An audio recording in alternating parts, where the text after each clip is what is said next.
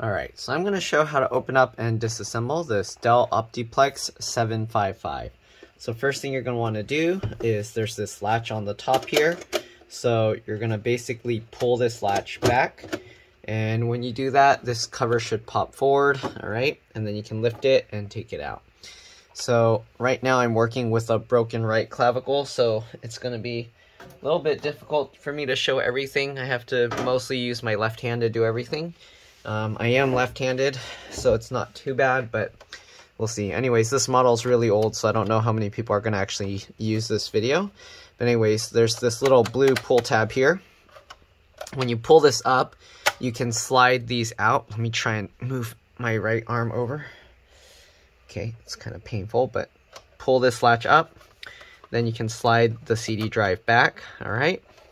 Once you slide it back, you can actually lift it up.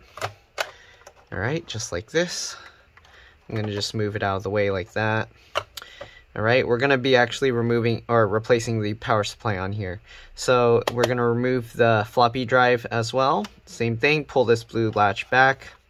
And then we're going to slide this backwards. Once you slide it back, you can lift this up and pull this out as well. Alright, it's easier to do this when you have both hands fully functional. But my right clavicle, since it's broken, makes it so I can't really move my shoulder very well. So anyways, we're gonna lift this out if I can. Okay, there we go. So we're gonna lift this out, and we're gonna also move this to the side. If you want, you can disconnect these cables. This cable's held in. There's this brown little latch here. You kind of pull it up, and then it'll release this cable. I don't want to take that out because since my right arm won't work very well, it's going to be very difficult to put that back. So we're going to leave that over like that. Oh, let's take the CD drive out. Since we're going to have to replace the power supply, I'm going to pull the power connector from the CD drive here. Probably will be easier with my left hand. All right, so I'm going to hold this like that, and we're just going to pull that connector out. All right. And I'm going to put the CD drive over here for now. Okay, we're going to also, let's see, use my other hand to help move my, okay. Then we got to remove the hard drive here, okay.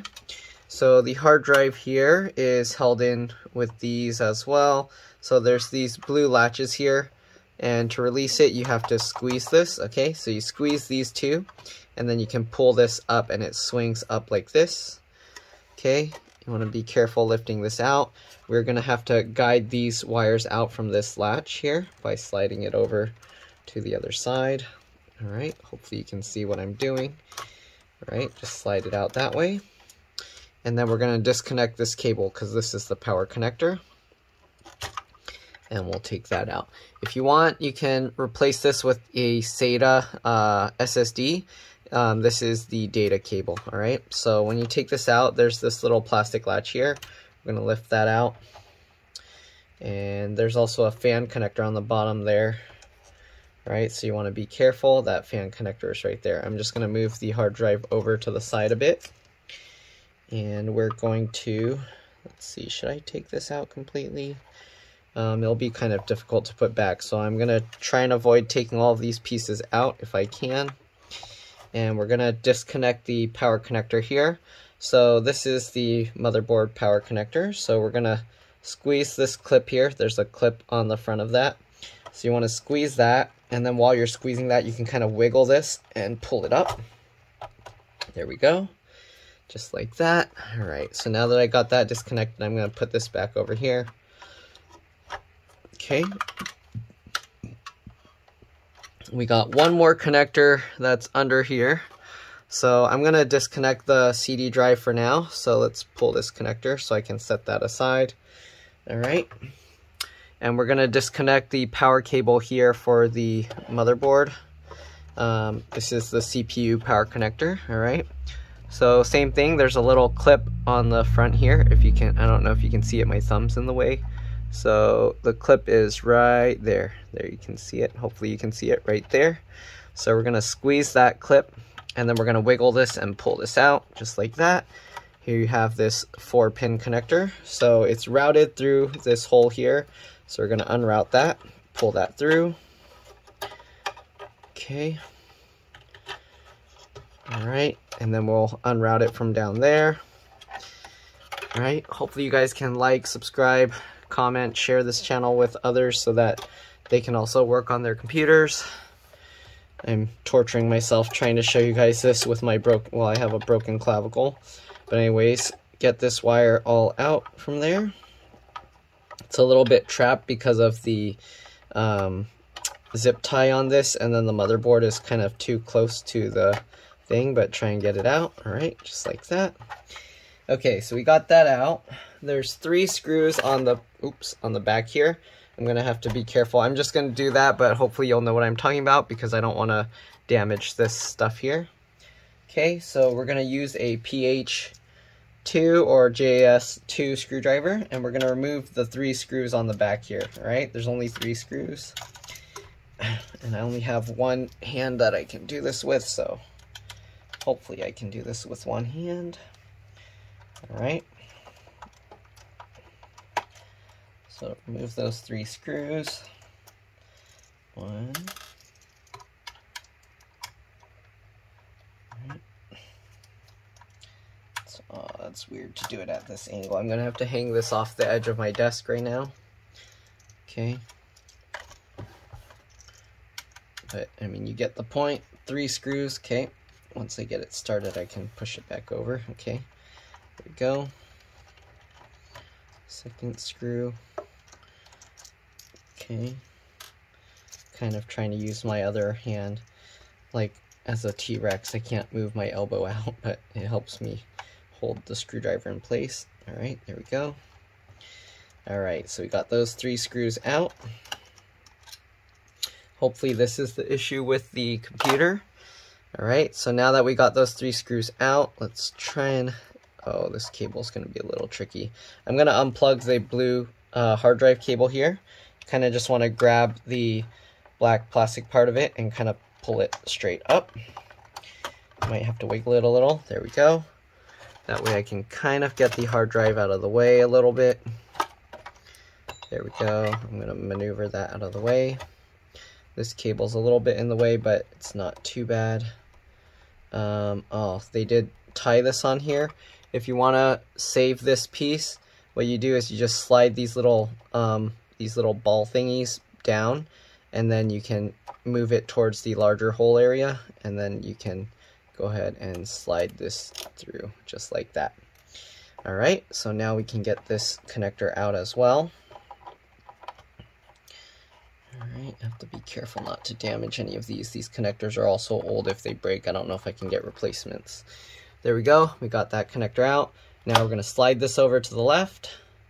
Now that we've slid it over to the left, we should be able to lift this out. Alright, just like that. There we go. No problem. We will get the replacement one. Geez, why does the replacement feel heavier? Okay, let's see. The replacement one, H275P-01.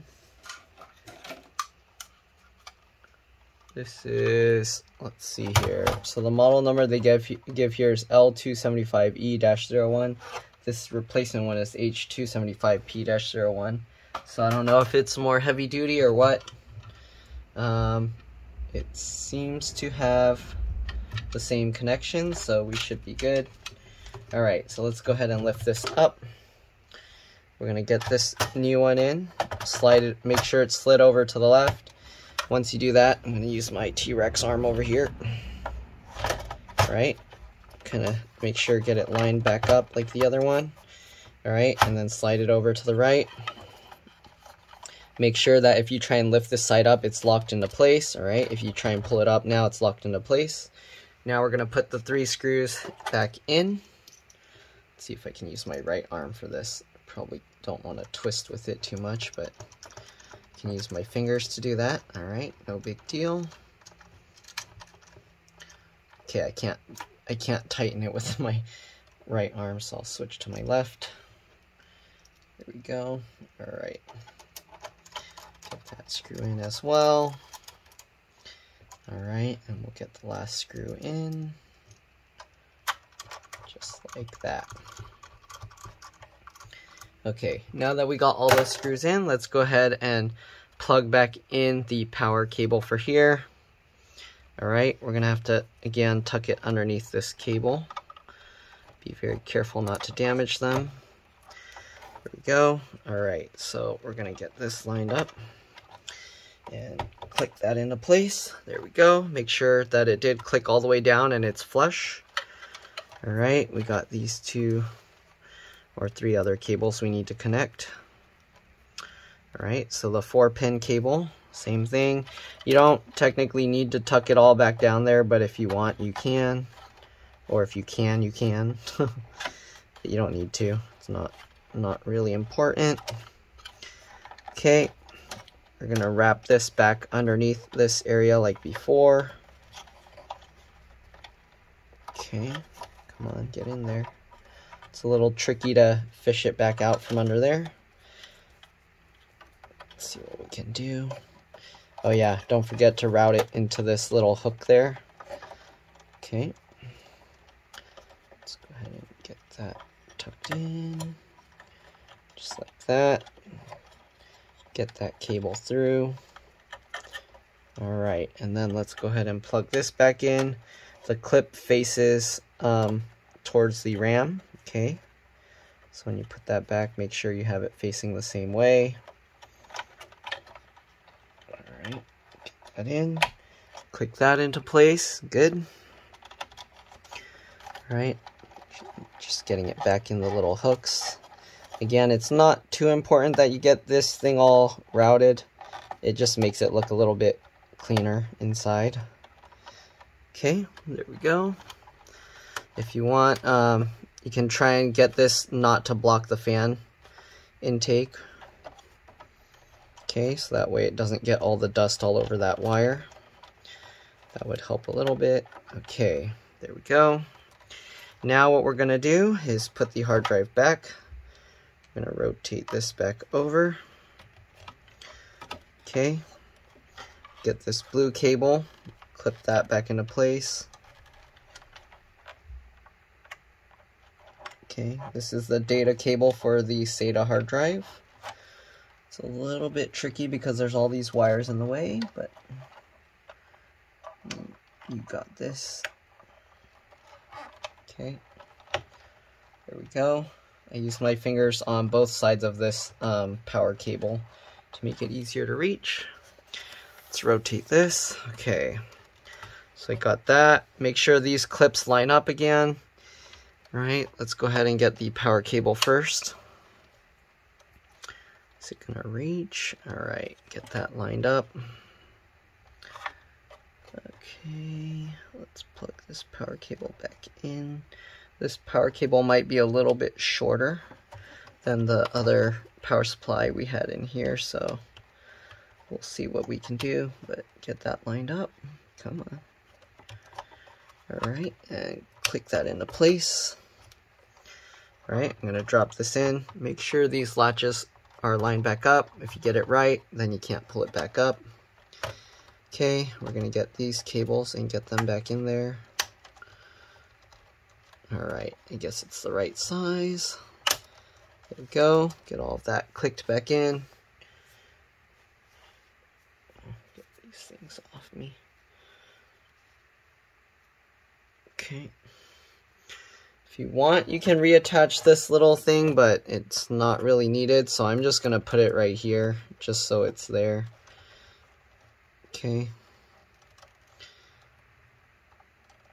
Just going to attach this and slide it back over. It's not really doing anything, so I'm just leaving it loose in there. Okay, now we got the floppy drive. We're going to go ahead and slide this back in. Okay, so for the floppy drive, make sure you don't trap the CD drive power connector. Alright, for the floppy drive, you drop it in. Make sure that screw goes into that hole there. And then slide it over. There we go. You'll hear it click into place. This cable's a little bit bent. Hopefully it's okay. I don't know if they use the floppy drive much, but there we go. Alright. Oops, I trapped the orange cable under there, so I'm going to have to take that back out. Ow. Okay, come on, floppy drive. Let's come back out. Get that back out. I need to get this orange cable out of the way. There we go. Now we can drop that back in, slide that back over. Okay, so let's hide that back down there. Alright, floppy drive connector, data cable reconnected, and power cable reconnected. Alright, we're going to do the same thing, drop that into place. It's hard to tell where this one lines up, but just try and get it lined up right. Slide it over. Hopefully we got it right. There we go. And it clicked into place. We're not using this connector. I'm not sure what that's for. Alright. But that's pretty much it. So hopefully this video helped you guys. If it did, please like, subscribe, share my channel with others. Consider donating. Now with my broken clavicle, work is a lot harder. And medical bills and stuff. But yeah. Let's slide this cover back in. Bottom first. Slowly drop it into place. Take it down. And that's it. Thanks for watching. And I'll see you all in the next one. Let's see if I can grab my phone. Oh, bye.